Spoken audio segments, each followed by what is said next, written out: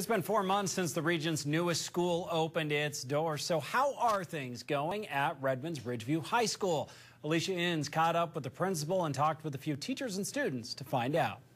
The halls of Ridgeview empty just a few months ago. Now, the Ravens have taken flight. We're firing on all cylinders. From dental labs to state-of-the-art theaters, the unique curriculum is grabbing the students' attention. For sophomore Kyle Thomas, his fifth period robotics class is what drives him to learn.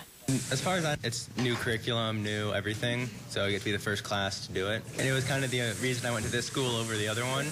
In fact, one word I kept hearing, believe it or not, fun. It's very cool having different choices for electives than other schools do. That's kind of exciting. Just the new opportunities to do stuff like that is fun. And the teachers agree. So it's really amazing to watch, and really it makes it easy for me because I just get to enjoy them as they're making these discoveries. But I'm talking about that rule of thirds. One teacher you might even recognize. That's right, Newschannel 21's former sports director Keith Blyer left the news desk for the classroom. I've been working 12 to 14-hour days, and because I want to do it right. Because I want the kids to really get their hands on the equipment rather than just have me stand there and say, I did this and I did that. And not only did he win October Teacher of the Month, he's had to add chairs and desks for his TV production and photography classes.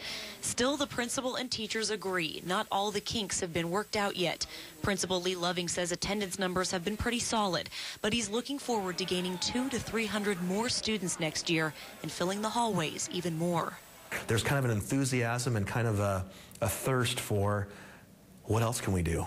it's like that duck on the water, right? Nice and smooth, the legs are going crazy.